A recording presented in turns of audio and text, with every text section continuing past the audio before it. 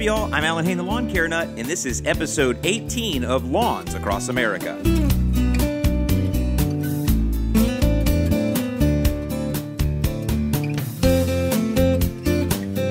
So welcome back. First week of June. Summer is just about 2 weeks away, and I just want to say thank you for hanging in there with me. I know we didn't have a podcast last week. It was Memorial Day week. I had some friends from Carbon Earth in town, as well as the week before that, I went out of town to see my folks in North Carolina. So with all that being lined up, I needed to just take a break from doing the podcast, get myself away, get a little relaxation in so I could come back here strong and we can go into summer together. And that's what we're going to talk about today is a lot of different summer lawn tips. We're going to talk about watering. We're going to talk about fertilizing the lawn during the summer, as well as we're going to even go into more pesticide labels because lots of folks are starting to use different products. If you saw my YouTube channel this past weekend, I actually did a full mosquito control across my entire property here and I actually got a really good response from that. It seemed like you guys really liked that. You liked that content. But that also did bring up a lot of people asking, hey, is this pet safe? Is this kid safe? You know, we're doing this so we can enjoy our lawns, but then again, what am I doing after that and what kind of possible risk am I exposing myself to? So we're going to talk about that in this week's podcast as well. But I wanted to start off this week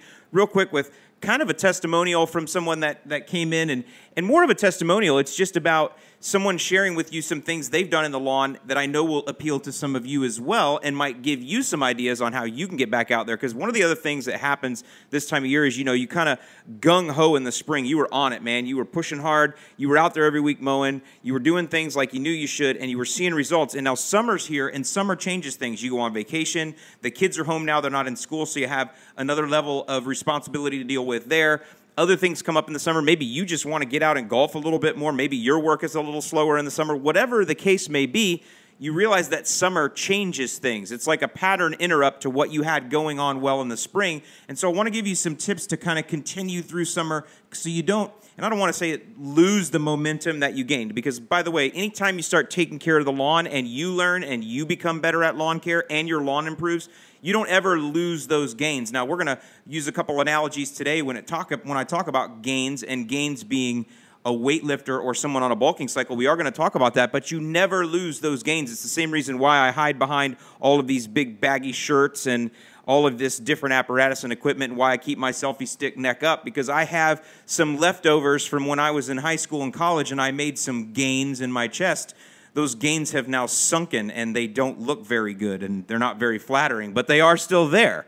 I never lost those gains. They've just changed. And that's the same thing it works with a lawn. So don't think if you've gone lax a little bit or if you've lost a little bit of momentum from the spring and things are starting to go backwards, don't be concerned. You're better and your lawn is better. It just may be that you need to adjust your strategy for this particular season, not only the season of the year, summer, which requires a little bit different type of an attack, but also the season of your life being a little bit different at the same time.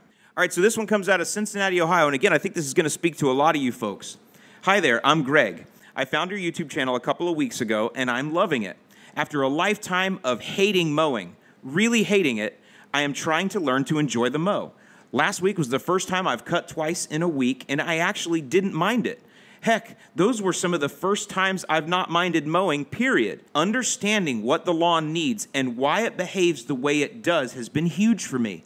I like to understand things rather than just do them because, which is probably why I hated mowing, because it was a chore that I just had to do, rather than understanding how things work in order to have a nicer lawn. So I want to stop there because there's more to this. So Greg is saying, I finally like mowing because I understand why I'm mowing and I understand what to expect from it. And that's why I always tell you guys, I can tell you what to do. I can tell you to cut high. I can tell you to cut often. But I always try to give you the why behind it. And of course, that's a lot of the things we talk about here on the podcast and on my YouTube channel. But I want you to understand that working with your lawn, it's like any relationship. The more you understand the other person, or in this case, the more you understand your lawn and its soil, then the more you can feed it to make the relationship healthy. It works that way in marriages and everything else, right? If you understand your spouse or your significant other, if you have empathy for them, if you work hard to understand what makes them happy, what their love language is, what they like, what they don't like, then you can work to improve the relationship by feeding the good things and encouraging the good things and encouraging them and making a positive impact on them. And in return, they will do that back. They will reciprocate. That's just how relationships work. And the same thing works with the lawn. The more you understand it And the more you give it what it needs and what it wants and work it through the tough times, the more it will reward you back by being in thick and lush and beautiful, and you'll get those barefoot days on it. So just wanted to point that out, that's exactly how we cross over. The lawn care relationship is very much like any other relationship in your life, and the things that you learn in caring for a lawn and striving with a lawn and working through tough times with a lawn and good times with a lawn, that can actually improve all relationships, even ones at work, ones with your kids, ones with your family. It can improve all of your relationships. And I know some of you get a little cringy when I go, or you think I get a little cringy when I go that far with it, but I promise you, it all works together. Everything is the same. There's nothing new under the sun. All right, let's continue here. Greg says, just yesterday I bought your program, the Cool Season Guide, since I'm in Southwest Ohio. He has Cool Season Turf, and I can't wait to get started on it. I mapped out my yard a couple weeks ago and used the online tools as well as actually measuring it, which was a nice excuse to buy a 100-foot tape measure and have my 6-year-old son help me outside. Right now, I'm trying to figure out how to best water everything. This weekend, I'm planning to throw down some grubacks as directed in the supplemental guide of getting started in the summer. And we currently have True Green, and while they do okay, I'm considering canceling them and doing it myself. We'll see how the GrubX goes. I've never even considered doing this myself before because it was just too daunting and I didn't know where to start. So your channel, podcast, guide have been fantastic. And that's really the point of this message. I just wanted to let you know I really appreciate what you're doing, so thank you. So Greg, I really appreciate what you're doing and telling me this because it goes back to solidify everything that I try to do, which is that I really want you to understand that lawn care is not that tough and that you can actually get a lot of good out of it. We talked about the good that you get about enjoying it and the relationships and that, but look at what you can do with your son. First of all, yes, any chance you can get to buy a tape measure, I mean, I'm with you. Like for some reason, whenever I go to the big box store, I always pick up a tape measure or a level, but yet I can never find a tape measure or a level. But something about tape measures, you know, maybe wrenches too, like multi-tools. I pick up a lot of those. But tape measures, I probably own 20 tape measures, and I bet you right now I couldn't find one. But either way, any excuse to buy a tape measure is good. But like he said, he got out and measured it on the online tools, and I recommend that. But what do I always tell you guys? Get out there and measure your lawn on your own. Measure it manually. Use that tape measure, walk it off, step it off, feel what 1,000 square foot feels like. Learn what 2,500 square foot is over here, where it's a perfect square versus 2,500 square foot over here where it's a triangle. And what differences will I have to adjust to as I'm applying this, as I'm mowing it, as I'm even weed whacking, or as I'm, whatever things you're doing, learn your land. And then, as Greg has discovered, he's actually used it now as an opportunity to get out with his son and do some things in the lawn. You can teach your son about a tape measure, right? Even though he's only 6, it doesn't matter. Let him pull it out. Show him the numbers on there. Count the numbers. Let him be out in the lawn with Dad. That is one of the most incredible experiences I think that a young man or a young lady can have, is to have experiences in the lawn with their mom and dad. I think that is just incredible. One of my favorite pictures that I have is actually of me and my dad, and I don't remember it because I think I was only 1.5 or 2 years old, working on his old Craftsman riding lawnmower. We used to live on Shore Acres out in St. Pete, and I have some fond memories of running around the lawn while my dad was mowing it and working on it. So I think those are always good things, and that's what else Greg is discovering here. But the one thing I want to say, Greg, as far as doing the Grub app, and yes, a Grub application is a great one to start with. If you're somebody that's listening right now and you have not started your lawn care, it is not too late. If you do get my guide, you can go to thelawncarenut.com. We have guides for cool season and warm season turf. And it also comes now with a supplement guide, which is a getting started guide, because getting started in the summer can be a little bit daunting. And we're going to talk about a lot of the things you're facing here in the summer in this podcast. But with that, though, you want to have somewhere to get started. And so what I do with the supplement guide is I show you how to throw down a Grub application. I use 2 products there, and the reason I do that is because you're not going to hurt the lawn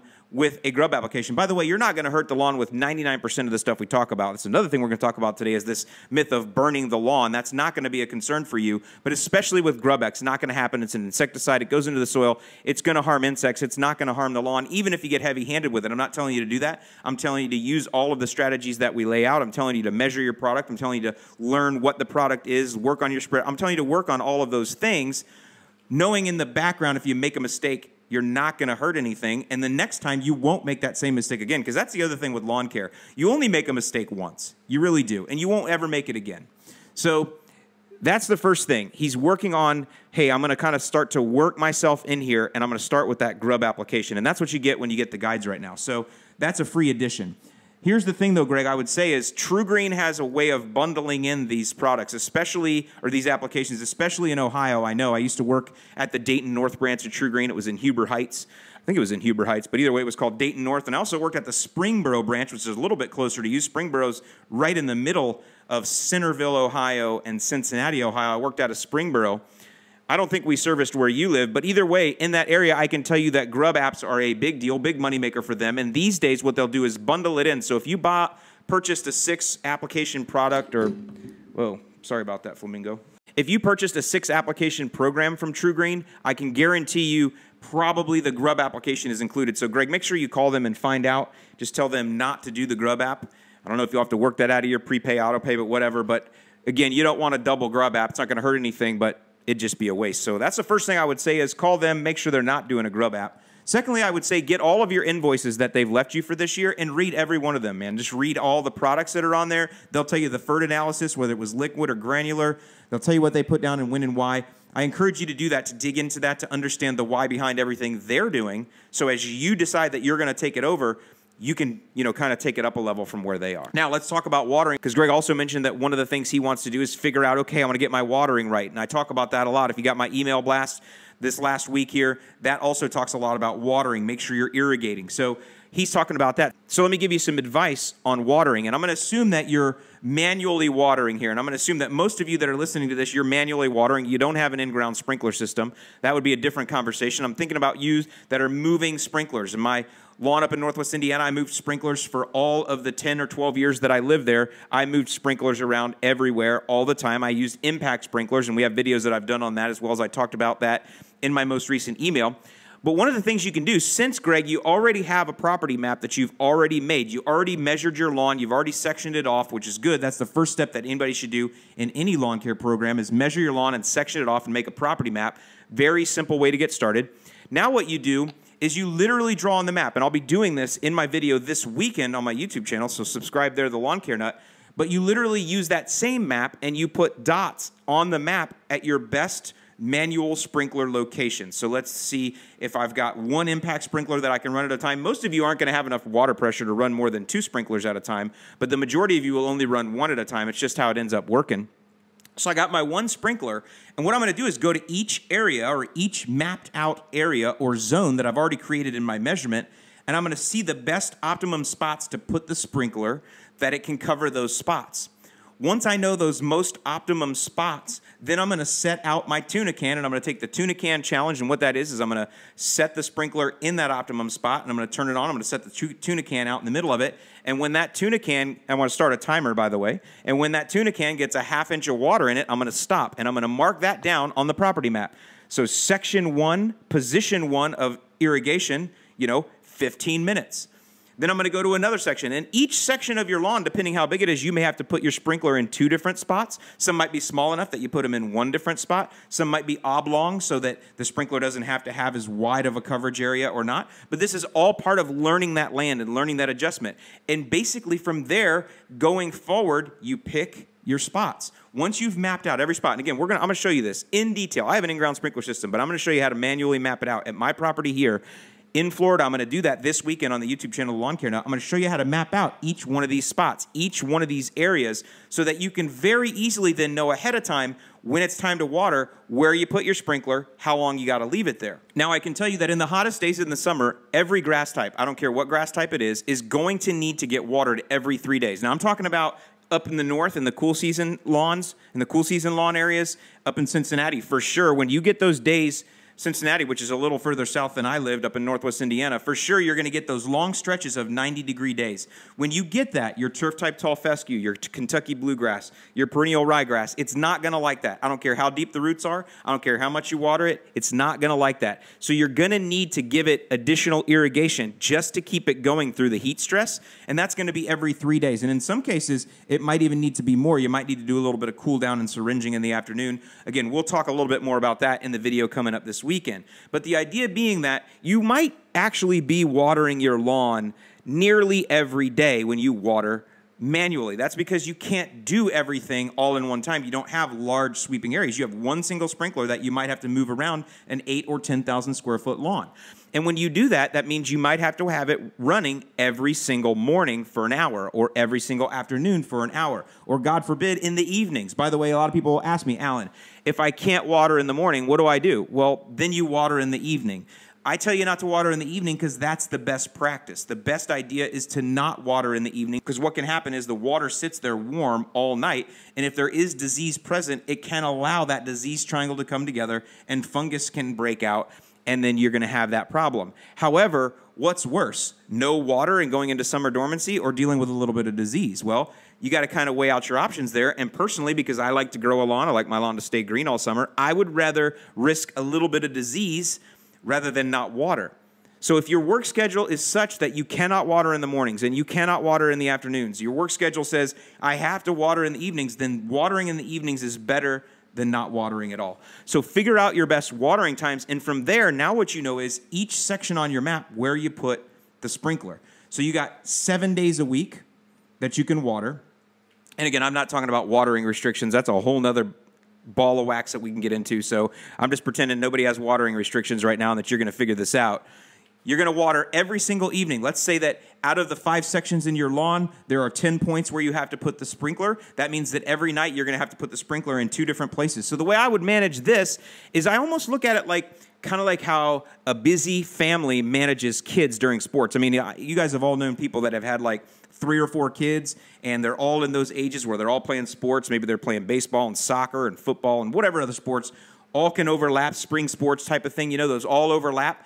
And what do you do when you can only get those kids to practice into games and you only have 2 cars but you have 4 kids? What do you do? Well, you manage it. And in some cases, little Johnny might have to get to his practice 30 minutes early so that way Susie can get to her game on time. And maybe Johnny then will have to stay at his practice 30 minutes later because Susie's game will end later. Or maybe Susie has to be picked up later so you can get Johnny. Or maybe Susie has to go and stay at a friend's house for a little while so you can get... You see how that works. You're managing schedules. And that's how you manage your water. Manage it just like a family manages their kids, right? So I know that when I come home on Mondays, I'm going to set the sprinkler out for 45 minutes in section 1. But hey, I need to go to bed early tonight because I got to be up in the morning. So I'm going to have to cut section 1 off 10 minutes early so I can get to section 2 and at least get some there. But you know what? I'll make that up later in the week. You know, you can manage it that way.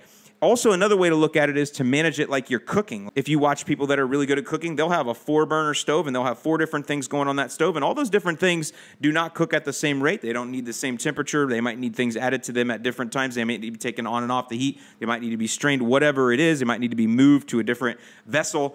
But for some reason, people can do that. They can multitask on that cooking surface. And that's the same way you do this with the lawn. You multitask the sections of the lawn, and the best way to multitask the sections of the lawn are to first understand your best spots.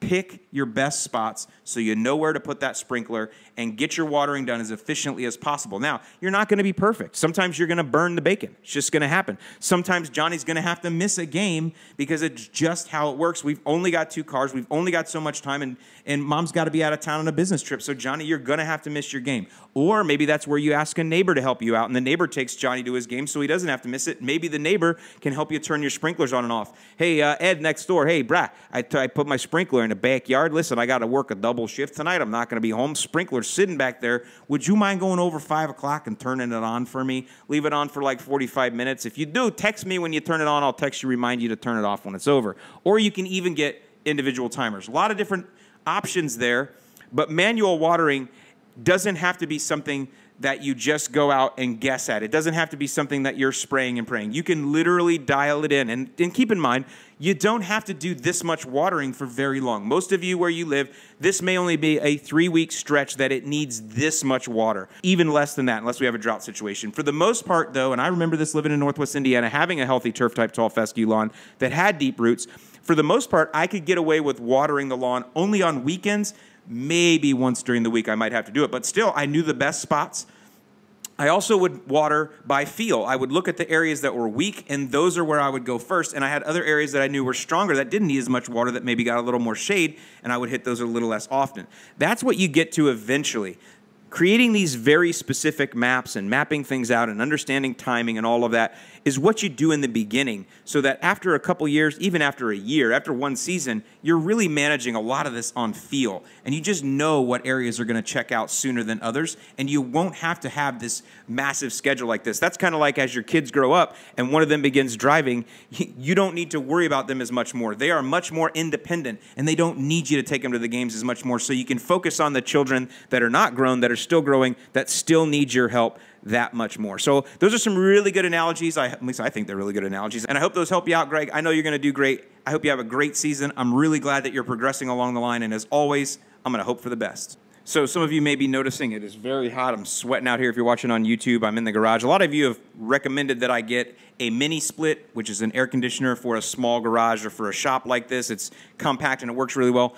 The challenge I have is we do have a very strict HOA here, and even that mini split, even though it's a small outside unit, I don't have anywhere that I can put that it'll be hidden, that the HOA would approve. So I think what I'm going to have to do, and by the way, I don't have a problem with HOAs. I was just talking to my friend Connor Ward about that, and he's like, you got to move out of that place that they got the HOA. But I don't mind living in an area that has an HOA.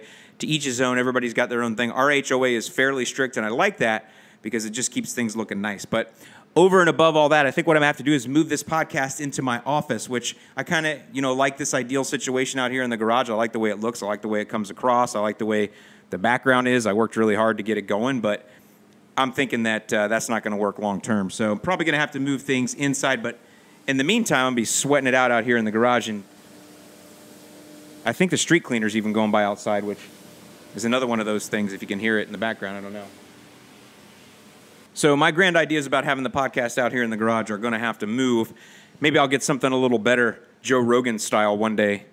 I have to sell a lot of Carbon X for that. All right. Okay, the next thing I did want to talk about real quick, and this is going to lead into a lot of the other things that we are going to talk about in the podcast today, and that is the way the weather is going across the country. It seems like it's been a little bit wild this spring. From down here in Florida, where we haven't had rain in 4 weeks, and we are now in our rainy season, and we haven't gotten some. I think Lakeland and some of the central part of Florida got a little bit of rain yesterday. St. Pete definitely did, but down here in the Bradenton area, we got nothing. We are still hot and dry, and the St. Augustine lawns here are really seeing it. Even me, I was on top of my irrigation. I anticipated this. Even I am finding weak areas in my irrigation where it cannot cover with this much heat and this much dry. Our St. Augustine grass here, which was what most of us have, loves the heat, over 90, and it's doing great, but it's got to have tons of water to support that. It's got to be able to stay hydrated. It's like a marathon runner, right? If you take a marathon runner and you don't give them water during the race, I don't care how good of a marathon runner they are. I don't care how long they like to run distance. They are not going to be able to finish that race. And that's exactly how the St. Augustine grass is. It's like, bro, I love the heat. I will be stoloniferous and strong, and I will take over everything, but you have to supply me with enough water. And that just hasn't happened. We get that from Mother Nature, though, because we get heavy downpours from Mother Nature every single day in Florida, pretty much, and that keeps that St. Augustine running strong, especially because here, those heavy downpours come like at 3 o'clock in the afternoon, right when it's about to stress out. Bam, it gets a nice, cool dose of rain. We haven't had that, and the majority of people were not ready for that, and even if they were, like I said, like me, I've still got some areas that are exposed, and I'm actually having to hand water those during the day. I do have that luxury that I can go out and I can hand water and give myself some cooling water. And so what I'm doing in the toughest spots of my St. Augustine grass, in the areas that are suffering the most, I'm trying to simulate those afternoon rains. So every day, about 2 or 3 o'clock in the afternoon, I go out and I just literally syringe them. I just hose them down deeply. I don't linger long, but I get as much water down in those weak spots as I can. And I notice that, a couple hours later, it's back and looking good. It's green back up and everything else. And the reason I wanted to point that out is because no matter what happens, I need you guys to understand that I am the ultimate lawn care nut. I want you to think about something. When I just gave you that statement that I'm going out every afternoon and I'm watering my lawn, most of you said to yourselves, yeah, dude, because you're at home all day. And I work a day job and I'm not able to do that. And I'm like, yeah, that's why I'm the ultimate lawn care nut. I literally worked for 10 years to be able to quit my day job so that when this day came, when this 4-week stretch in Florida came, and my St. Augustine was struggling and everyone else's is looking terrible, this day came, and I have set it up for 10 years so that I can be here now to water this lawn in the afternoons and keep it looking green. And I'm saying all of that to say, if you have St. Augustine grass in Florida and you're not able to keep up with the watering, just have patience. Do the best that you can. We are going to get our rainy season coming back in. It's not going to do permanent damage to the lawn. As long as you are trying to get some water on there a couple days a week, it's going to be fine, even though it might look bad. It's going to come back. I promise you, not panic. So that's what we've been dealing with down here in Florida, and even a lot of the deep south and through Georgia and that, they've had the same kind of thing. Then a lot of you guys, though, up in through the Midwest and all the way up in even Nebraska have had massive flooding, terrible floods. Just, I don't know if I've seen floods like that in a long time. At least I'm watching the news, and it seems like it's really bad. So tons of flooding up that way, and then all the way up into the upper Midwest over into the east and the Northeast, you guys have had record rainfall, massive amounts of rainfall this spring. And I can tell you that no matter what you faced, whether it's the heat zap that we've had down here, heat and drought zap, or dry spell, or the flooding that you've had up through Oklahoma and all the way up through the rest of the Midwest that way, the central and Midwest, or the heavy rains up into Michigan and over in Indiana and all the way up through the east and northeast, all of those things are going to zap the soil, and all of those things are going to zap the lawn. They're going to definitely zap the soil, though, and we're going to need to replenish nutrients in the soil for whatever reason, for no matter what you faced.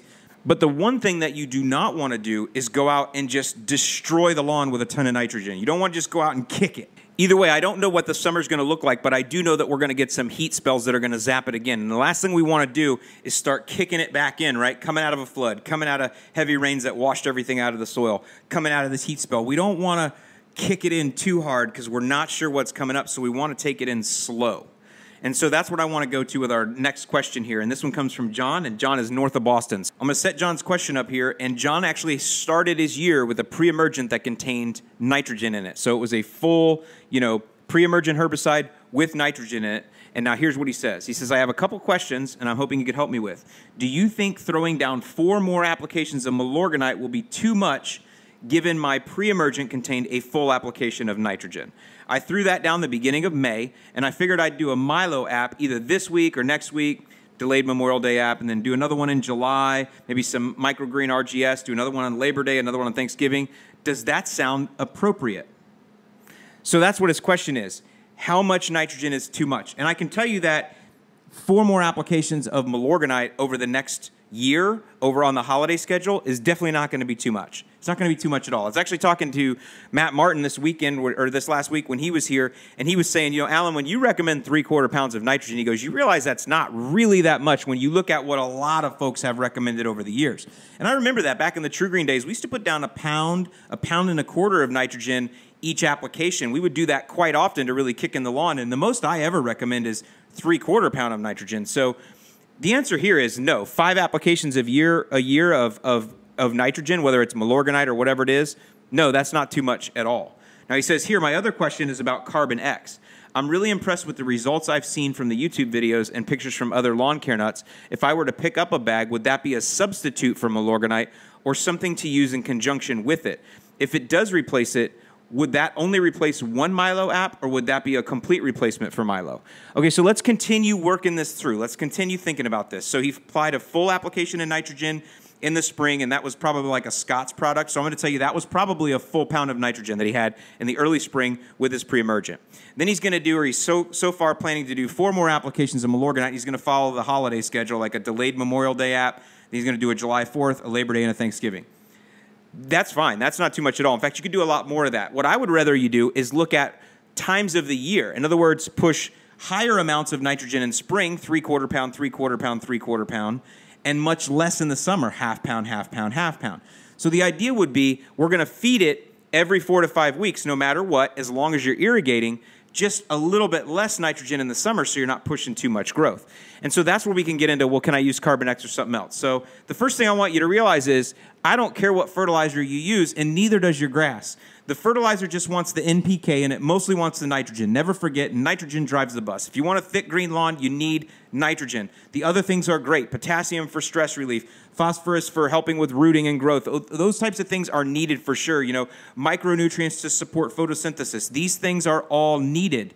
But the thing that is needed the most is nitrogen. Nitrogen drives the bus. Never forget that. So you can get your nitrogen from Scott's Turf Builder. You can get it from Sunnyland All Natural. You can get it from Milorganite. You can get it from 1801 Green Punch, which is a liquid. You can get it from Carbon X. You can get it from Streaming Green. You can get it from Lesco. You can get it from Walmart 2020. It doesn't matter what you choose. It just matters that you're getting it down. And in that case, I would say that in the early part of the spring, 3/4 pounds of nitrogen per application. In the summer, a 1/2 pound. Now, that's where the math comes in, and that's where people think, well, I don't want to understand the math. But yes, you do, because you want to have control of your strategy. You want to know what you're doing and why, and you want to know when you can turn it up, and you want to know when you can back it down. So remember, I'm telling you, we want to still keep getting fertilizer down every 4 to 5 weeks as long as you're irrigating.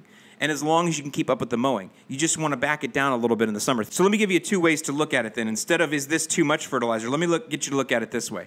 Think of a weightlifter that goes on a bulking cycle. So somebody that is wanting to bulk up, maybe he's preparing for a show, and actually I shouldn't say weightlifter, bodybuilder. A bodybuilder that is going to prepare for a show. What is that bodybuilder going to do? Well, he's going to start bulking up on protein. That's what he's going to do. If you want to build muscle, protein drives the bus. You can put all the other stuff in. You can take creatine all you want. You can take pre-workout all you want. You can take vitamin supplements all you want. That's not going to build muscle. That's going to support the rest of the body systems, but the way that you build muscle is protein. Protein is the building block, and that's what you need to ingest. So if you want to lift a lot of weight and break down a lot of muscle and build the muscle back up, you're going to bulk yourself up with protein. But you're not going to do that year-round. A weightlifter is not going to eat 30 eggs every single morning and take down copious amounts of steak and chicken and tuna and drink all these shakes. They're not going to do that year-round. What do? They have a bulking cycle that they go into as they prepare for a show, and then when they're in the off season, they kind of treat things differently. Some of them let themselves go a little bit more than others, but you can always tell that they're a bodybuilder. And in fact, some people in their off season will go more towards cardio, and they will lean out, and they will work on their lung function, and they will work on their endurance, and they will work on their lean muscle type, fast twitch type stuff. And again, I'm not super into this and don't understand it super amounts, but you understand that the diet is different during a bulking cycle than it is during a cardio cycle or a thinning cycle or a cutting cycle, maybe is what they call it. That's the same analogy with your lawn. So think of spring as a bulking cycle. Push the nitrogen. Instead of pushing 3/4 pound, if you really want to, push a full pound every 4 to 5 weeks in the spring as things are growing, as things are coming out. Push it, especially if you have Bermuda. Push it, especially if you have St. Augustine. Push it. Push it. No matter what you do, push that nitrogen. But when you come into summer now, things are going to slow down. Think about yourself when you're outside in the heat and it's really humid and it's really hot, you slow down. In fact, I call it the turtle walk. I love to be outside when it's 95 degrees here and 100% humidity. I love it, but I definitely move slow like a turtle, and I'm always seeking shade. But I'm out, and I'm moving, and I'm sweating, and things are still going. And by the way, it takes a lot different type of endurance to work in 95-degree heat with 100% humidity than it does to work in 72-degree temperatures with no humidity. Totally different. Or to work at altitude in Denver at 72 degrees with no humidity. It takes a really different type of a fitness level, and that's kind of how your lawn can be. The fitness level that your lawn will withstand in the spring is much different in the summer, and the reason the summer is so different is because of everything we've talked about. It's because of the heat. Now, in the north, in the cool season, that also means you're going to get less water. Down here in the south, when things pick up, it means we're going to get more water, but the variable is the heat, and heat is something that will definitely slow down all grass types when it's at extremes. So I would not recommend that you put yourself on a bulking cycle in the summer, no matter what your grass type is. Instead, I would recommend you lean out. Maybe go for more supplement type things such as some iron and some micronutrients. Sure, you do want to put in a little bit of nitrogen, but you want to spoon feed it in. You want to put it in slow just to keep things moving, because now we're in the summer, the long, hot summer, and we want the lawn to train for endurance. We want it to train for that long marathon. We want it to train to keep going through the heat and through the stress. So look at it that way. It's not about too much nitrogen. It's more about what kind of a cycle are you on and how is the weather dictating that type of a cycle. Now, one other thing I did want to add on here, we've been talking about bulking cycles and nutrients and all that kind of thing, is to these weather extremes that we have been facing around the country. We've had extreme heat in the south. We've had extreme flooding and extreme rains. When your lawn is coming out of that cycle, you could consider that like a cycle, right? That's more of a sickness cycle or a weather cycle, right? When your lawn is coming out of that and it's ready to go back to getting fit again, you're ready to get it back in shape again, what you don't want to do is hammer it too hard with nitrogen right out the gate. I know I say nitrogen drives the bus, but in the case when you're coming out of some sort of stress, then things are a little bit different. Think about this. If you're coming off the football field after playing 4 hard quarters, you don't immediately have a blue cheese wedge with bacon and a steak. You wait a few hours before you have that. The first thing you get coming off the field is a Gatorade. And the reason you want Gatorade or Powerade is because you want to restore, obviously you want to rehydrate, you want to restore fluids, but you also want to restore minerals and electrolytes. Those are the things that you need immediately. And that's the same with the lawn. When it's coming off of a tough period like a flood or a drought or a heat stress period, you don't want to just hammer it with nitrogen. What is better to do is to feed it in slow. You want to give it some nitrogen, you want to get it going, but you definitely want to get it some potassium. That's going to help it recover from stress. You definitely want to get it some micronutrients in small doses, spoon feeding in. Bring it back slowly. And as you feel like it's recovered, and you know that the irrigation is in line and you know you can keep it hydrated, that's when you can start hammering it with some medium rare steak. But I just want to caution you, coming out of these heavy periods, don't hammer it too hard at fast. Now, the second thing you can look at, though, is when you are putting down that fertilizer, because, again, I don't care what fertilizer you use, but are you only putting down the nutrients, or maybe are you trying to strengthen the rest of the systems in the lawn at the same time? You know, I mean, I can take straight just protein, and it's going to give me what I need, protein, but maybe I want to take a protein shake that also includes a lot of essential vitamins and minerals in it. Maybe it's got some other things that'll help support what the protein synthesis is doing. And that's kind of how fertilizer works. You know, you can use a Scott's Turf Builder, which is just the nutrients and it's gone, or you can use Carbon X, which leaves behind biochar, which creates condominiums for microbes to live in and for roots to live in, where they can kind of be in a symbiotic relationship. Maybe you want to use 1801 Green Punch that has humic acid in it, which also adds carbon to the soil, which helps to chelate natural nutrients that are there. So think about your fertilizer that way. Nitrogen drives the bus, but what else am I going to go ahead and get in there that's also going to help the soil in the process of me in my bulking cycle, or of me taking my nitrogen? And so this brings me to the next point that I want to talk about, and that's talking about us. You guys are going to be out in the heat, and I want to give you some quick tips here, because when I worked for True Green, I did learn a lot of things, because our guys would work in the heat and we would have some health challenges every once in a while, and we would do some things to mitigate those by giving them some training, as well as my father was a fireman here in St. Petersburg, Florida for 25 years. Now I want you to imagine something. I want you to imagine being a firefighter in Florida. You think there's heat in a burning building? Imagine if it happens at noon on the hottest day. That is a really tough thing. So I talked to my dad and he gave me some tips too. And the first thing is, you need to start hydrating the night before your lawn work. And I know some of you are going to be like, oh, you're going to be our mom now? And yeah, there is, because I want you to be able to enjoy your lawn care. I want you to be able to enjoy what you're doing out there. And part of that is being healthy when you're doing it. So I recommend you start hydrating the night before. Don't drink a lot of alcohol the night before you're going to go out on the lawn. Save the alcohol for later. You want to be well hydrated. Start hydrating in the morning. I limit the coffee on mornings that it's going to be super hot, or on days that it's going to be very hot. And I work in the heat of the day. That's just what I like. But on those days, I limit my coffee, and I drink like a whole pot. I'll drink coffee like all day, black. But on days when I'm going to be out in the lawn and it's going to be super hot out, I limit my coffee and I add more water in the morning. So the first key to being healthy when you're out working in the heat is to stay hydrated and to pre-hydrate. The second thing is, as you're hydrating during the day, you do not want to drink cold water. For some reason, and I read all kind of stuff online about this, that drinking cold water, what it does is when your body is very hot and you drink ice cold water, what it does is it causes your body to think your stomach or your internals are hyperthermic. It rushes all the blood to around your stomach, which means all the blood leaves your head and your extremities. You get lightheaded and you can pass out. That sounds logical. I don't know how true that is, honestly. But I do know for sure that if you drink ice cold water and you're really, really hot, the chances are very likely that you will pass out and that you might throw up in the process. I've seen it happen more than enough times, and my dad said he's seen it too more than enough times. Guys come out of a hot fire and they slam a bunch of ice cold Gatorade or water and they get lightheaded, they get nauseous, and they will throw up. For some reason, it's just not good to go from one extreme to another. I recommend drinking what I call garage temperature water, and here I am in the garage here drinking garage temperature water. I bring it from my house. My house is set at 77, our air conditioner is, and I bring it out here in the garage, and I keep it in the shade in the garage, and it does not get too hot. Now, it gets a little bit warmer than it would be inside the house for sure, but I start with garage temp water, and that's what I drink all day is garage temp water. The other thing that I'll do is, you guys see me wear these neck buffs all the time. I will drench those down with water and twirl them in the air and put them back on, and they will keep your neck cool. For some reason, if I keep my neck cool, it helps to keep the rest of my body cool. Of course, you see that I wear fishing shirts and all that. That's because I'm trying to avoid the sun.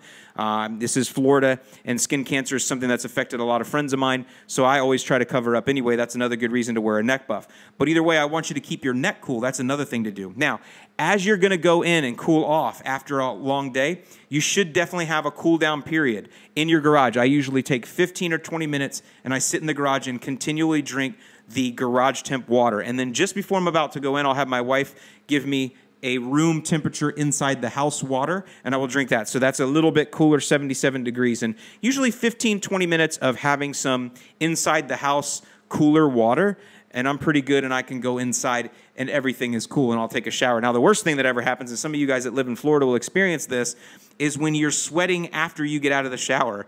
That's the worst feeling in the world, is to continue sweating after you get out of the shower. And if that happens, it means you didn't cool down in the garage long enough. I do not like to continue sweating after my shower, even though in Florida, it's kind of unavoidable. If you ever come down here to Florida and you realize, oh my gosh, I'm sweating all day, just realize that everyone else is sweating all day too, and everyone else has swash marks on the back of their pants as well. The last thing I will tell you is after a hot day of work and after you're out working, don't go get in an air-conditioned car. Same exact thing will happen. In fact, we used to unhook the air conditioners at True Green. We'd order, Ford F-350s brand new. They would come in with great air conditioning, and our mechanic would unhook those. I don't know if I'm supposed to say that or not, but we would, because guys would be out in the heat, and in between stops, they'd get in an air-conditioned car, and they would get headaches, and they would throw up, and they never knew why. And it was something to do with that cold, dry air coming out of hot, humid air into cold, dry air in an air-conditioned vehicle. It does the same thing that drinking the cold water does. It's just not a good recipe for success. So that's my advice to you during the summer, and please take it from somebody that knows how to work in the heat, the most extreme heat that you can have. That's how you do it. Give yourself cool-down phases, make sure you stay hydrated, and as always, hope for the best. Okay, now for the next one is, I don't know if many of you heard the last podcast. I did upload a bad version of that, or an unedited version of that last week. The YouTube version was the edited version, but pretty much everything that hit the podcast airwaves was unedited. I was able to get it changed or re-uploaded or whatever, but a bunch of you downloaded it. Several thousand of you actually downloaded the unedited version. Most of the feedback was good on it. I do kind of cuss at myself through these a little bit, sometimes tell myself to edit that out or whatever, and kind of self-edit myself as I do these podcasts, and you got to hear all of that. But because of that, some of the messaging in there didn't come across because they weren't edited versions. So that's all been fixed now, and I encourage you to go back and listen to the Memorial Day special. But one of the things I introduced there was a new segment, and it's kind of similar to Casey Kasem's long-distance dedication back from American Top 40. You can look that up and understand it, or go back and look at the podcast and you can hear all about it. But I actually wanted you guys to start writing in, and somebody actually did already because it's really cool. And the name of the segment is Lawn Care Changes Lives, What's Your Story? And basically what I'm asking is that you write in and tell me, how has lawn care improved your life? Caring for a lawn, tending for someone else's lawn, helping someone else out with their lawn.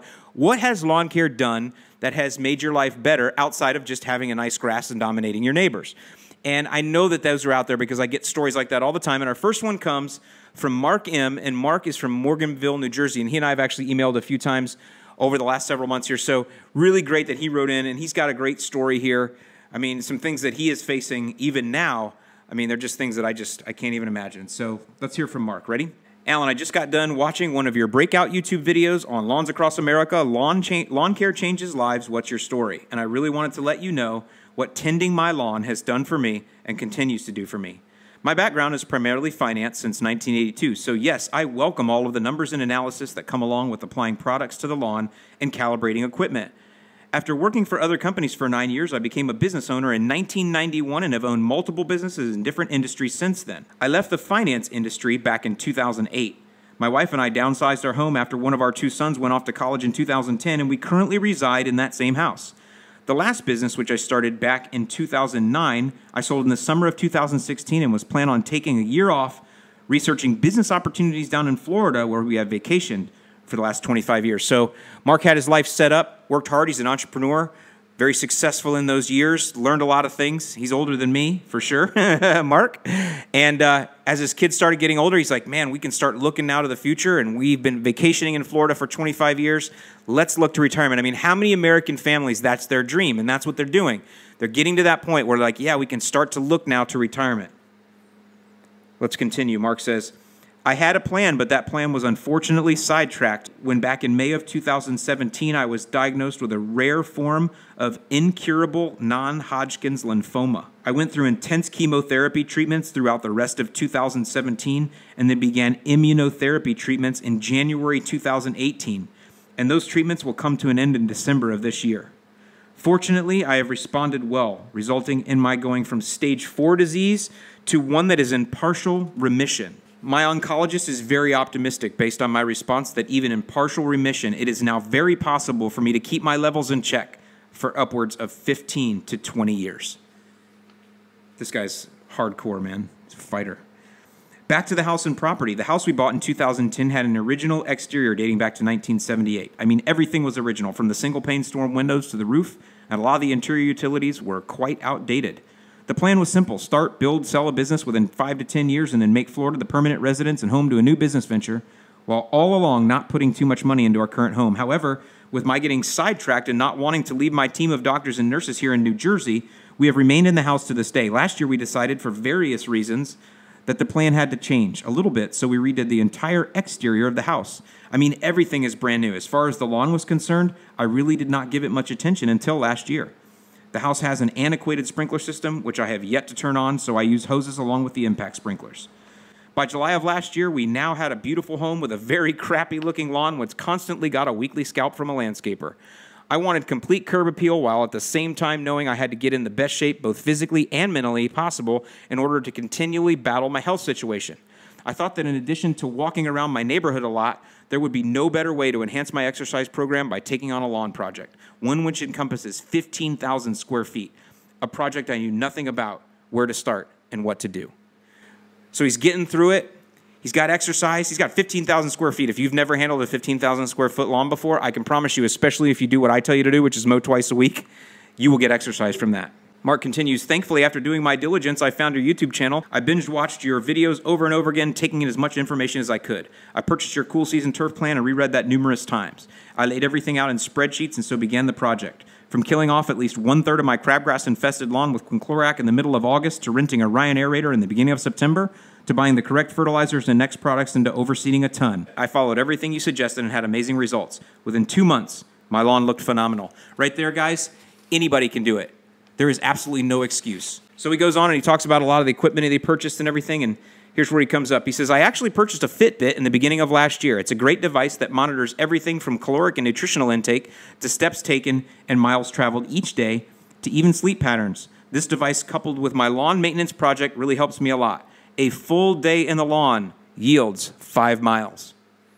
So how has lawn care changed my life? With my situation, it has helped me get into great physical shape in order to keep up my perpetual battle against my cancer.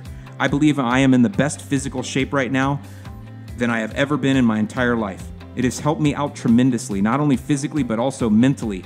Attitude is everything, and trust me, it was not easy dealing with my health situation on a mental basis in the beginning.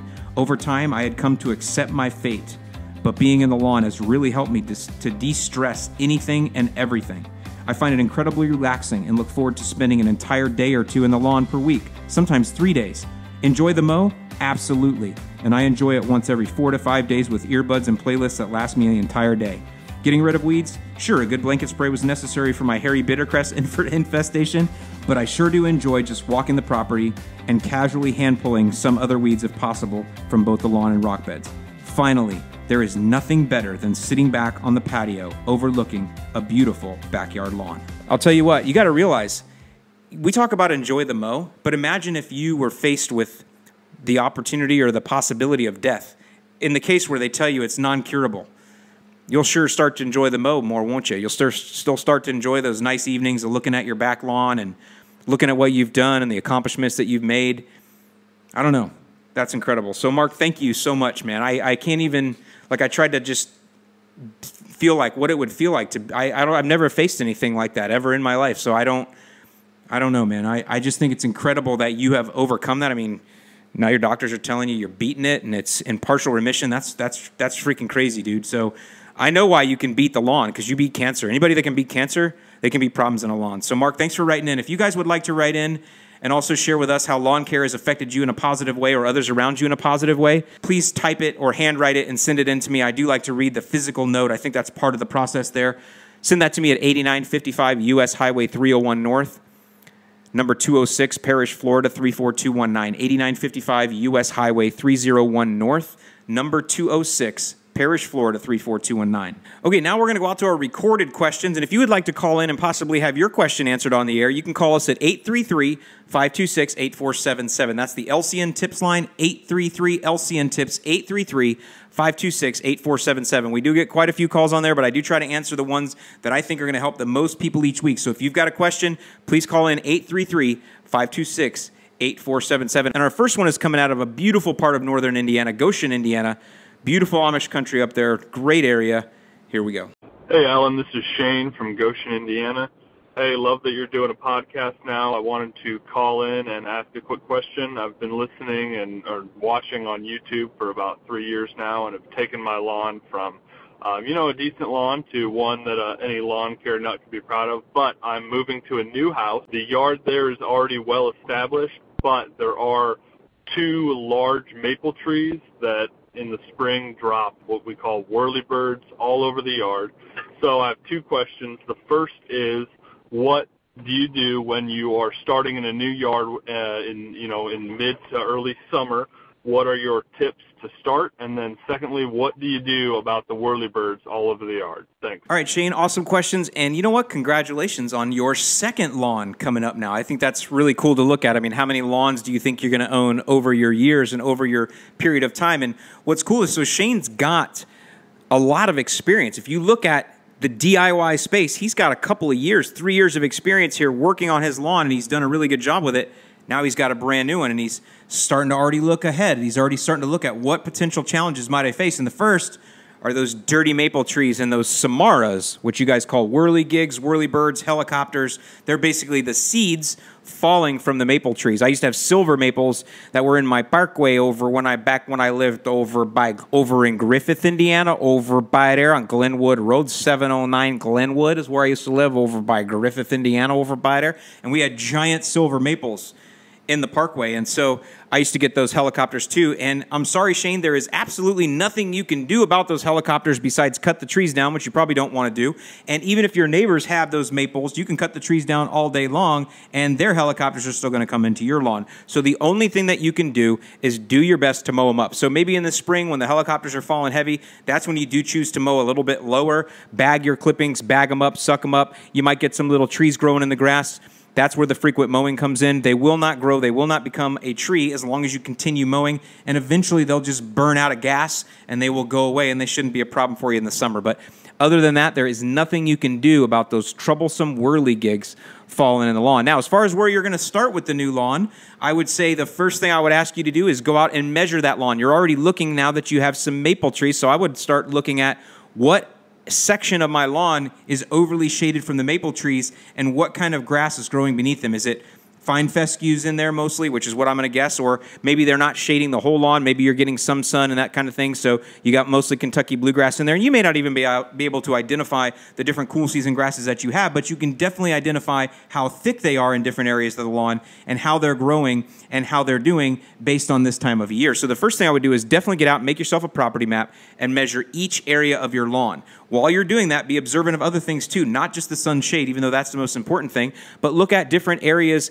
and how they are responding. What weeds are in here, what weeds are not here, what foot traffic patterns are here that are not there, and why are those foot traffic patterns there? You know, like I've talked about before, maybe people walking out to a shed or whatever, maybe you can make some changes there. But whatever you need to do to start learning your land, that's the idea. Be observant of what it is, how it's progressing, and what it looks like. And I also recommend you take pictures. One of the things I think that we all miss are before pictures. Where is the lawn at when you move in versus where is it after you've worked on it, because you can use that for before and after pictures. Those are cool. But also so you can refer back to them and go, oh, I used to have a dry spot there I forgot about, or I used to have this or that, or this tree's gotten bigger and it looks like the roots are encroaching and stealing more moisture from the soil. Whatever it is, you will notice all of those things if you have before pictures. So that's the first thing I would tell you to do, is get yourself a property map and then go ahead and take some pictures. The second thing I would do is to get your irrigation in line. I've talked about this earlier in the podcast, but you are coming into summer and you do not know this lawn. You do not know how it's cared for. You don't know what the roots look like. You don't know how it's been, nurtured or not, or neglected. So get the irrigation in line. So when it starts to face summer stress, you can keep the water going for it, and you can make sure that it's least watered properly. The next thing I would do is I would apply a grub application, because we don't want to have you dealing with grubs later on in the year. So it's better to just go ahead and take care of that. So that's something that's out of your purview and it's not a concern to you. But the other thing that will do for you, Shane, is it will give you your first foray into applying granular product to your new property. One of the things you're going to learn, and definitely you're going to learn it because it's your last property, you've been taking care of it for these few years, you know the pattern that you spread at. You know how to spread granular product the most efficient way because you've done multiple applications on that property property over the years. This is your first time at this new property, and so you're going to have to learn it. And you're probably going to make some mistakes the first time. You're probably going to miss a few spots. Maybe you're going to overlap a little different just because you just don't know. Even walking the property ahead of time, you're going to face obstacles in the lawn that are going to affect the way that you spread, and you'll have to learn how to work around those. And so that's what I would recommend you do, is just apply an insecticide first. That's not going to burn anything, not going to hurt anything, not going to do anything that way, but it will allow you to understand what it's like to walk that property in application. I was actually watching a video from my friend Grass Daddy Tim. If you guys know Grass Daddy, you can see him on YouTube. Just search Grass Daddy. He actually has a project lawn at a friend of his house, a giant property. It's beautiful. It has ponds on it and all kinds of shrubbery and stuff, and looks like grass that kind of weaves in and out of it. And he was putting down some fert there, and he said the same thing. He goes, look, I've never done anything at this property before. I'm not sure the best way to apply, so I'm just going to put in some organic fert and just go for it. And that's what I recommend you do. Put in something like that you don't have to necessarily worry about it hurting anything, which, again, most lawn products are not going to hurt the lawn. But get something like that that's a little bit of a no-brainer and go out there and just spread it like Grass Daddy did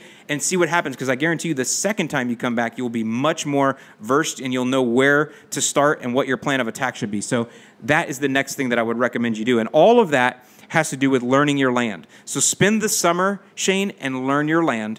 And then once you know what your land is like and once you feel comfortable about it, that's when you can set up for fall, because fall is not that far away. It's only, 75 days away before you can start, looking at some of those type of things.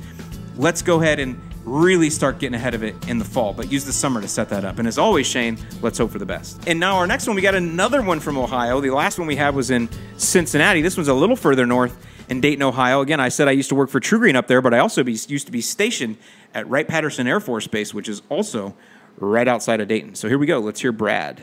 Hey, Alan, this is Brad from Dayton, Ohio. I have a mix of a fescue and bluegrass lawn. It's a little two-part thing here. Number one, I haven't really seen a whole lot that you said about getting rid of thistle. I am working on a lawn with my cousin, and she's trying to restore her lawn, and she's having problems with that up by her house. And the second part is we've been getting a lot of thunderstorms and stuff recently, so I put your little theory to the test, and my grass has darkened up quite a bit.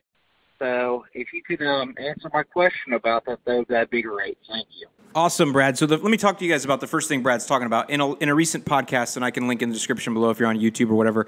But I talked about how lightning brings natural nitrogen. When lightning strikes in the air, it creates natural nitrogen that's brought down in rain, and it will green the lawn up when it hits the soil. And he's saying, hey, I tested that out. We got a thunderstorm, and I noticed that my lawn greened up right away.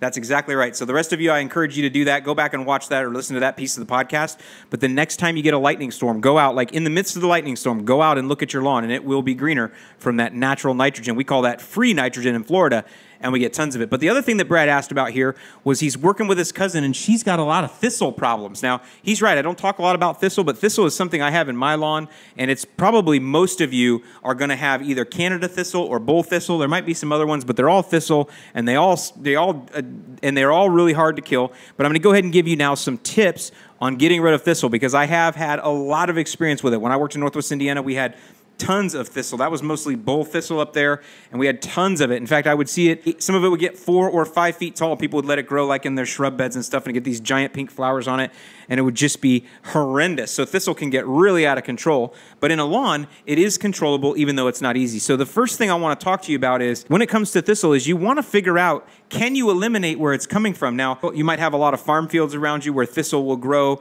and things like that and blow around and spread. Nothing you can do about that. However, I've also known that thistle seeds are put into wild bird seeds. So you said that the problem is up by the house. I would ask if there used to be, or if there is currently, a wild bird feeder up there, and possibly that the birds that are eating those thistle seeds are spreading them around or shadding them out. Either way, I believe that a lot of thistle is spread that way, because the thistle problems that I have in my lawn are underneath my palm trees where the birds nest. I don't have thistle anywhere else, and I believe that they're eating the seeds from somewhere, and then they are eliminating those seeds as they are up in those trees. They are falling into my lawn, and they are growing. So the first thing you want to do, don't eliminate the birds. I love birds. But if you do have wild bird feeder around there, eliminate that, because that might have some thistle seeds in it. So that's just a real quick way that you might be able to get a quick win if I'm right on my guess there. Now, the next thing is, don't try to pull them. And I know that you probably haven't done that, but when I have a story. I had been working at True Green for 2 weeks. Now, you have to understand, I grew up in Florida, so And we didn't have a lot of thistle here, at least that I ever remember, so I never came across one. And I remember I'd been working at True Green for 2 weeks, and I was out running estimates on a lawn, and I saw, well, I know now it was a thistle, and I didn't know what it was, and I wanted to understand what it was, so I reached down with my bare hand. My idea was I was going to pull it out, put it in a plastic bag, and take it back to the office and ask my boss, hey, what is this? I'm seeing a lot of these right now on the lawns. However, as soon as I grabbed that thistle, and let me tell you, I grabbed it hard because I wanted to get in and just take out the roots and everything, I learned my lesson very quickly as I yanked back a hand in pain. A thistle will destroy your hand if you go all in on it trying to pull it. So definitely do not do that. But you can control them through mowing. Now, Canada thistle, and I'm not sure about bull thistle, but Canada thistle has underground root system, and it spreads and it pushes up. So it's a tough one. But either way, this is still going to work no matter what kind of thistle you have. You're just going to have to be diligent with it. And the first thing you want to do is try to mow it out. My first choice against any weed is to try to mow it out because weeds have to get sunlight for photosynthesis to feed their roots so they can spread. And most weeds require a larger leaf surface to fuel themselves. Grass is unique in that it only has to have these long slender blades and it has thousands of them to fuel itself. But weeds, being single plants for the most part, or in the case of Canada thistle, a long root system that's sending up single plants, it's got to send up those giant satellite dishes to suck up that sunlight. And so if you're constantly cutting it, constantly cutting it, constantly cutting it, it is having to spend all of its root energy regrowing those leaves, and eventually it's just going to burn out. It's going to run out of energy. So the first thing I want you to do is try to mow it out. Now the next thing is, after you mow, I do want you to spray a weed control, and you want to use 2,4-D in an amine formulation, A-M-I-N-E. It's just going to work a little bit better in the heat of the summer here. So if you can find 2,4-D amine, which you can online, it's cheap. You probably get like a 12% 2,4-D amine. And what you're going to do is mix that up according to the label, and you're going to spot spray the thistle after you cut them. Most weeds I want you to spray before a cut and not cut for a while, but with thistle, I want you to cut them off because what's going to happen is there's still going to be a lot of leaf surface left. That's just the way that a thistle grows. They spread wide and they spread out. So even if you're cutting at, 3 or 4 inches tall, there's going to be a lot of leaf surface left.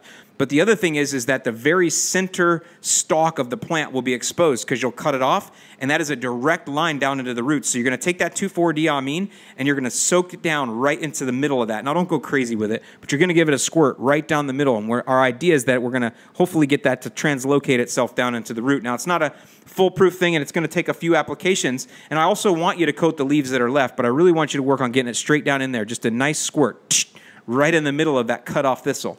So in conjunction with mowing and spot spraying that way, I think you'll be able to get rid of your thistle problem fairly easily. Now, if you can't get an amine formulation, you can get Speed Zone. Speed Zone will work very, very well. It's got 2,4-D in it. I think it's an ester formulation.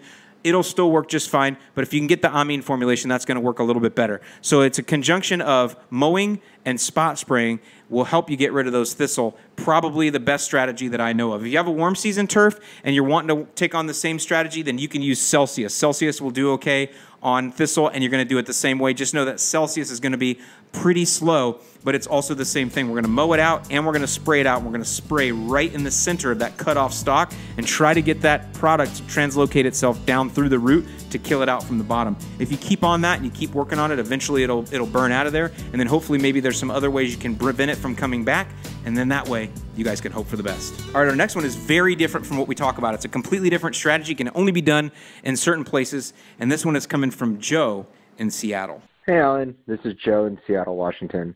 Got a quick question for you. So I have a Northwest mix. It's like a sunshade mix of Kentucky bluegrass, rye, and fescue. Right now, we're heading into about the summer months, and I've been noticing that there's been a lot of thinning out since the spring. I did overseed in the spring, and I'm starting to notice that there's areas that just aren't filling in or haven't filled in. And I wanted to ask, does it make sense to go ahead and try and fill in those areas knowing that we're heading into the summer? I know that I will have the ability to keep it wet because I do have an irrigation system, but just wanted to know, does it make sense to hold off into the fall, or is it something that I can pursue now? What steps do I have to take to make sure that it stays strong throughout the summer? All right, love the podcast. Thanks. Bye. Okay, Joe, thanks for this question, because where you live, you can take on a completely different strategy than most people in the rest of the country. But the first thing I want to say is I keyed in on the first part of your question. You said that you seeded in the spring, but the grass seems to be thinning out. So if that's the case, I would ask that you make sure that the seed that you used was not an annual mix. This happens a lot. People will buy, annual ryegrass as like an overseed, and they sell that in a lot of places. It's like a quick grow. So look at the seed that you have, and if you see the word annual on there, get rid of that and go get perennial ryegrass. And by the way, rye does really well in the Pacific Northwest. That's what a lot of Pacific Northwest blends have in them, are a lot of improved ryegrasses. So that's the first thing. Now, you did kind of correct that, though, as you went on, and you said that it seems more like as you're coming out of spring, there's areas that just didn't fill in the way that you thought. And if that's the case, fine. I just wanted you to go ahead and double-check your seed. Now, with that, for 99% of you that listen to this podcast or watch my videos, I tell you, do not seed in the spring. And the reason I tell you not to seed in the spring is because even if you water a whole lot, what's going to happen is sometime within the next 30 or 45 or even 50 days, you're going to get that hot spell that we've been talking about, over 90, and it's going to be super sunny, and your grass that has grown is not going to be strong enough to resist the heat. If you think about your existing turf that may have been in the lawn for 40 or 50 years or 10 years or 12 years, and it fades out in heat, imagine what grass that's only been established for, 30 or 45 days is going to do. It's going to be a different prospect. It's not going to be able to handle the heat, and it is going to suffer. But in the case of our friend Joe here, I actually did a little bit more research because I don't know Seattle, Washington very well. And look at what I found here. In August, the average high temperature in Seattle is 72 and the average low is 57. Same way in July. So to me, July and August are the hottest months, right? Average in Seattle, 72 high, 57 low. That is actually perfect growing conditions for cool season turf. So you, Joe, you actually have an opportunity here that doesn't exist for anybody. The only other person I know that would have this same opportunity would be Connor Ward. He lives up in the mountains of Utah, and I don't think it ever gets much above 75 where he lives either. So if you live in an area like that, your strategy can completely change, because I also bet that crabgrass is not as much of a problem for you as well. You may have some problems with crabgrass, but I bet it's not as much as areas that get a lot hotter. So with that, your strategy can change. And for sure, I would say, Joe, because Joe, one thing that he said is that he does have irrigation. I would say, Joe, that you might want to take on a seeding first type strategy. So normally, whereas I talk about getting the lawn thick by pushing it really hard with nitrogen, what I would say for your lawn is you might want to push it really hard with grass seed and supplement with nitrogen. In other words, seed now, wait a month, seed again, wait a month, seed again, wait a month, seed again. Just keep seeding year round and just let the strong survive. Let everybody sort itself out in there. Who's going to be the one that grows is the one that grows, knowing that your temperatures are great. Your temperatures are optimum for growing grass.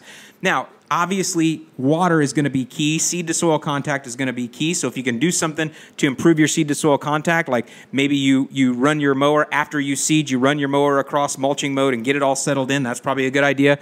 Maybe for the first couple of weeks you're watering every day. Hopefully you'll have some cloud cover, which I think you probably do in Seattle, which will help you. The idea though with seed is you got to keep it wet. So that's your challenge, is can you afford the water bills? Do you want to keep it watered? Are you going to get rain help? And if you are, then you could continue seeding because you have those mild temperatures and you really have an opportunity that very few other people have, Joe. So I would say, yeah, man, go for it. Let me know how it turns out. I don't know anyone that's done a seeding first type strategy, but I definitely know in your climate that it could work. The only thing that I would say is, because you have seeded in the spring and because you're going to continue seeding during the summer, is that you may get a little crabgrass breakthrough. You'll have to see if crabgrass is a problem in your area, but if so, you just get a little quinclorac and you spot spray. Now, the quinclorac that you spot spray, if you're using perennial rye or Kentucky blue, it will kill the grass. The label on quinclorac says 28 days after you see it emerge, you have to wait 28 days to spray quinclorac, or you could have some injury. However, in your case, you're going to always be seeding, so I would say that sacrificing a few soldiers to kill some crabgrass around it is probably fine.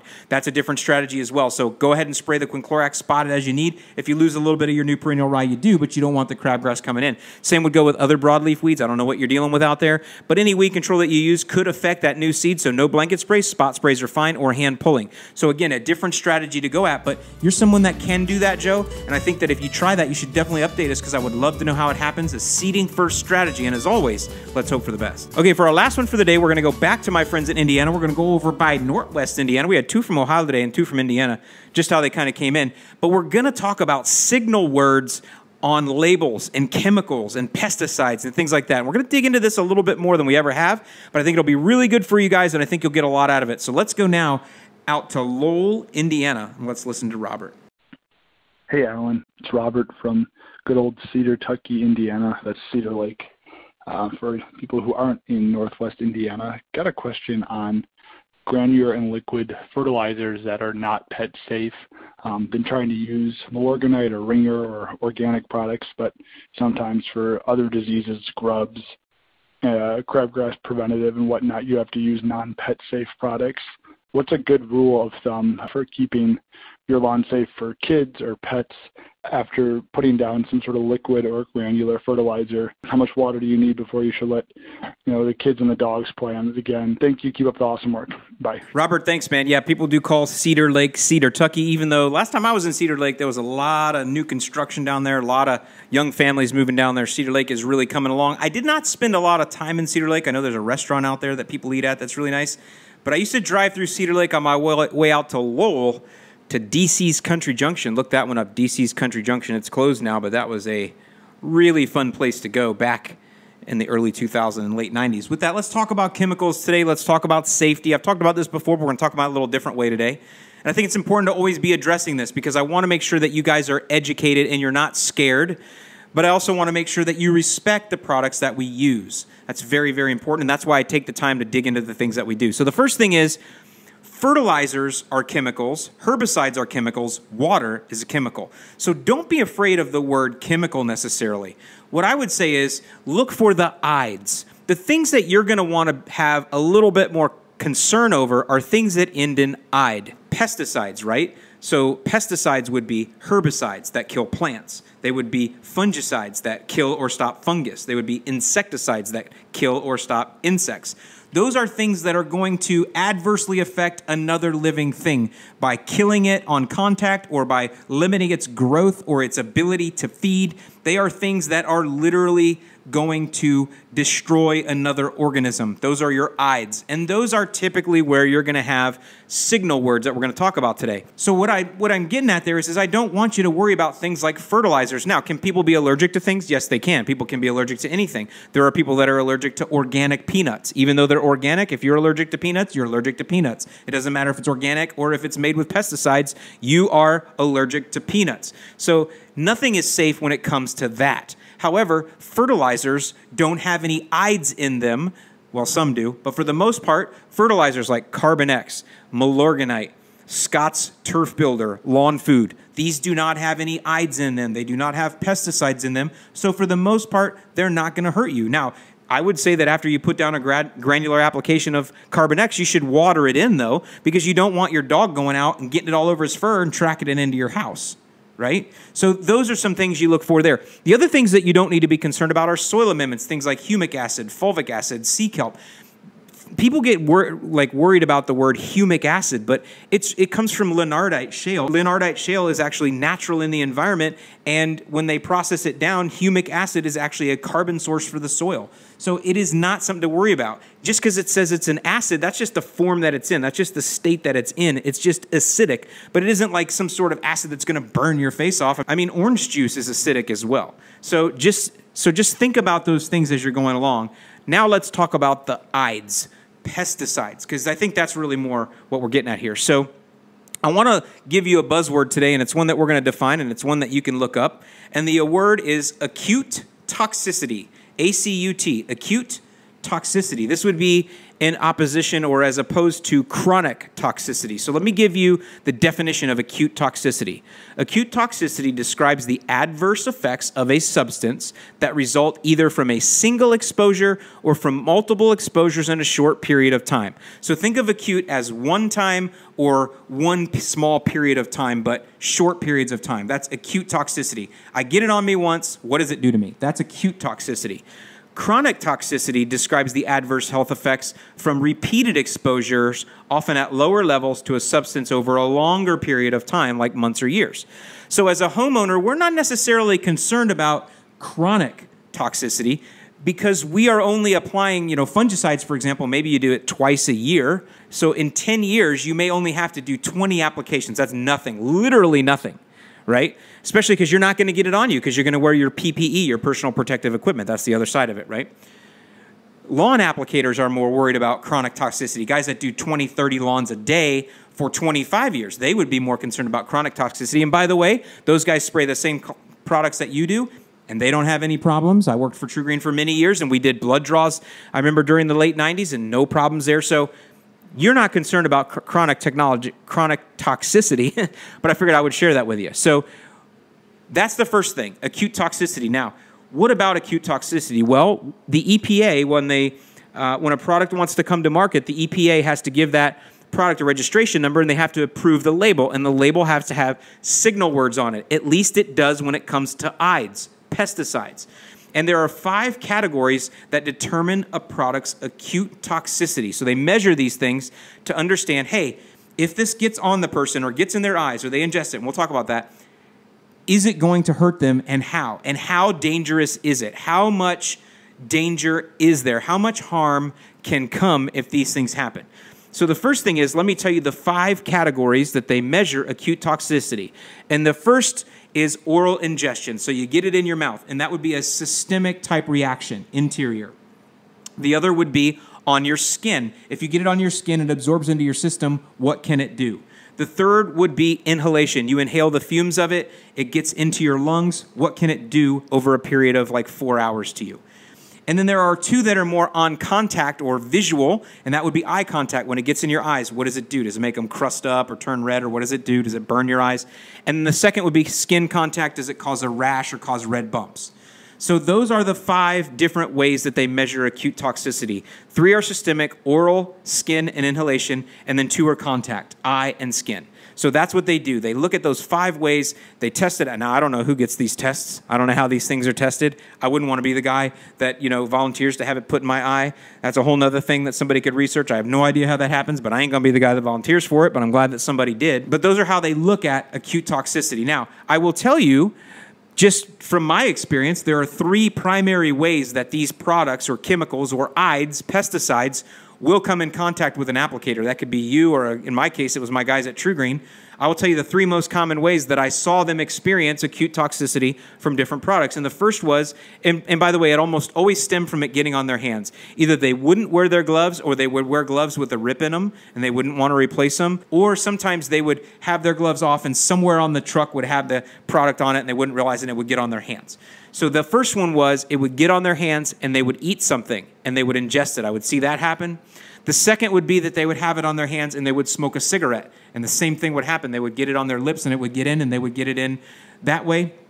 And the third that I would see is it would be on their hands and they would go use the urinal, and it would ingest through the thinner skin that way. Of course, fumes are also something, but I didn't see a lot of guys have problems with that. So those are some areas that you might want to think about. Even if you're wearing gloves, you always want to wash your hands before you eat, smoke, or put your hands on any other part of your body or any other person or anything else. Always wash your hands, even if you wear your PPE.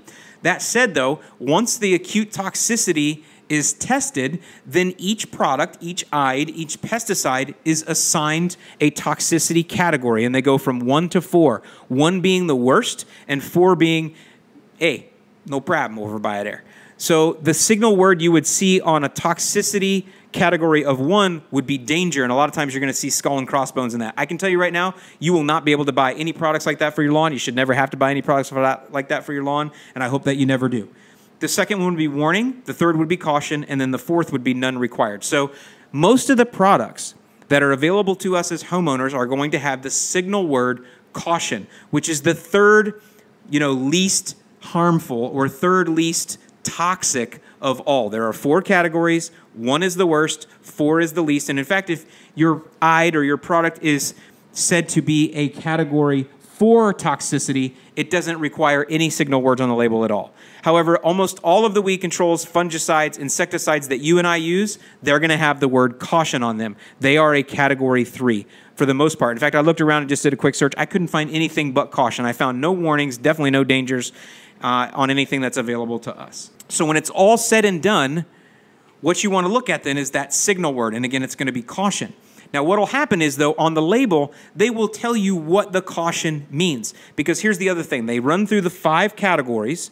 And as they run through the 5 categories, the one that has the worst toxic effect is the one that's going to dictate what category it's in. And I'll just define this real quick because it's getting a little bit complicated. But let's say you have a brand new weed control that you want to bring on the market. You bring it to market, you go to EPA, they start testing it during those 5 toxicity levels, and it doesn't do anything when it gets on the skin. It doesn't do anything systemically, and it doesn't cause any red rashes. When you breathe in the fumes, it doesn't cause anything there.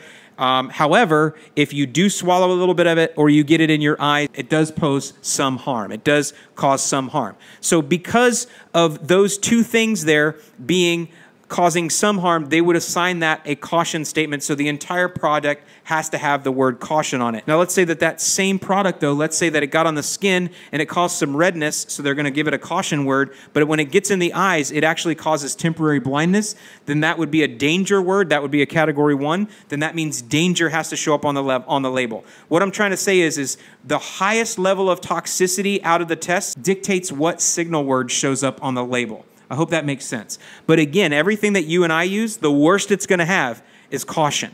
So just knowing right there, out of the toxicity categories, everything that we use is a category 3, which out of the 4 is the 3rd least disruptive or dangerous. I'm trying to dance around my words here, but you guys are getting it. So once you know that, then you can go and look for those signal words on your product and turn it over and look at the rest of the label. And then the next thing you want to look for is precautionary statements. Every label will have precautionary statements on there, and that's where you're going to find more detail around the signal word, which in our case is mostly going to be caution. So I pulled a few labels here. I pulled the Cutter Backyard Insect and Mosquito Backyard Spray that we used in the video that I just did last week, where I talked about killing mosquitoes in the grass and all around the property, because that's a big spray the entire property. So a lot of people are like, hey, do I let my dogs go on that, whatever. And so I looked at the precautionary statements, and here's what they say. So on the front of the label, by the way, the signal word will always be on the front of the package, usually down towards the bottom. And I can see here on the Cutter Backyard, caution, see back for details. And here I am on the back of the label, precautionary statements, hazards to humans and domestic animals, caution. And they define the word caution. Harmful if swallowed, causes moderate eye irritation, avoid contact with eyes or clothing. Wash hands thoroughly with soap and water after handling and before eating, drinking, chewing gum, or using tobacco. So this product tells me that if I'm going to be concerned with it, I don't want to swallow it, and it could cause moderate eye irritation. Now, what you'll find on this label is they also add a little bit more. They have a little icon with a guy walking a dog. I love iconography, by the way. I think that iconography is an art form that is underappreciated, but on there, they have an icon of a little guy walking looks like a border collie, and it says, do not allow children or pets into treated area until dry. So let's just use a little bit of logic. The precautionary statement is caution, and it says it's harmful if swallowed, but it also says causes moderate eye irritation. Well, if you have a dog like my parents have a Shih Tzu, and that Shih Tzu has no nose, so everything that she sniffs in the grass rubs in her eyes. And by the way, I think Shih Tzus actually have eye problems because of that, not because of chemicals, but because just grass and everything else that they sniff scrapes their eyes, and over years and years and years, it causes them to go blind. I think Boston Terriers and a lot of other breeds have that challenge. But if you just sprayed this product out there and your dog is out there sniffing and the wet grass with the product on it gets in the dog's eyes, it can be an irritant. Same with your children. You know, children put their hands on everything and are always putting their hands in their mouth, and that's why it says harmful if swallowed. So what they're saying is just don't allow them on there until it's dry, because once it's dry, then that seems to not be a problem anymore. That caution is no longer valid because it's dried up. There's no way for that product now to get into their eyes or for them to ingest it. And so that's why they use those words. So that's one example of a label. Let's look at another one. Let's look at Celsius herbicide. So Celsius is a professional formulation. I always use air quotes when I say that. But it's a professional formulation of a weed control that we use on warm season turf. And it also has the word caution. So this is a professional level product. And on the front label, it says, stop. Read the label before use. Keep out of reach of children. By the way, you should keep all this out of the reach of children. But the word on there is caution. So I go to the back of the label, and it says, precautionary statements, hazard to humans and domestic animals. Caution, causes moderate eye irritation. Avoid contact with eyes or clothing. Harmful if swallowed. Wash thoroughly with soap and water after handling and before eating, drinking, or using tobacco, chewing gum, or using the toilet. See, they know. They know the same thing I do, those professionals. Don't use that toilet. So same exact thing. Now, they don't give you any extra I didn't look if there was any kind of re-entry precautions on this, because that's the other thing you're going to want to look for is what the re-entry precautions are. You can just Command F6 on the label and search for the word re-entry precautions. It will tell you to let it dry or wait an hour. It'll tell you whatever there is there, but I just wanted to go ahead and read again. The signal word, even on a professional herbicide, is very similar to the over-the-counter herbicide we just looked at. Okay, so let's look at one last one here, and I know this one can be polarizing, so I pulled a 41% glyphosate product. This is called Eraser, but it's just 41% glyphosate like anything else, and guess what the signal word is on the front of glyphosate? Just guess. Remember, we talked about the different signal words, right? And being the most dangerous would have danger, the second most dangerous would have warning, the third would have caution, and then number 4 would have no required signal word. So what do you think the required signal word would be on a glyphosate, 41% glyphosate product? That's right, caution. Same word as the others. Precautionary statements: hazards to humans and domestic animals, harmful if inhaled, causes moderate eye irritation, avoid breathing spray mist, avoid contact with eyes or clothing. So same thing. That's why you don't stick your nose into a bottle of product and suck it out with your nose. You don't do that. What do? You just don't do that. This will tell you that those fumes are bothered. Now, will the mixed product fumes bother you? No, I've sprayed glyphosate before and it doesn't bother me. But it is something you might want to consider. And I didn't read the whole label here, but they may have some different PPE with this. They may tell you to wear a mask. Every product is a little different. That's why these precautionary statements lead right into the next 2 things you should look at in the label, which we're not going to explore today, but we may in the future. And once you understand your caution words or your signal words, then you go to the next step, which is what is my personal protective equipment that I wear when applying this? And then what are my re-entry periods? How long do I need to stay out of the area before I can myself go back in or let my kids? And then the third is how to handle any clothing that you may have used during that period. But the best advice I can give you is just don't get it on you. Don't spray when it's windy. Be careful when you walk. Wear rubber boots, and you'll be fine. Just don't get it on you. But I figured that would be a good thing to go down. I figured that'd be something different to look at, are those signal words on the products. And again, as long as you're following label directions, everything that you do poses a negligible risk, and you should be fine. And as always, we're going to hope for the best. With that, I'm going to end it there. I would like to thank you all for joining me as we're moving into summer here. I hope this podcast has been helpful to you. I hope you've gotten a lot out of it. Don't forget, you can always get more information on thelawncarenut.com. If you need a lawn plan, go there, thelawncarenut.com. Look under lawn plans. I've got a full YouTube channel for you, as well as I also have a weekly email newsletter that backs up this podcast and everything I do on the Lawn Care Nut YouTube channel. So with that, thanks for listening. I'm Alan Hain, the Lawn Care Nut, and I'll see you in the lawn.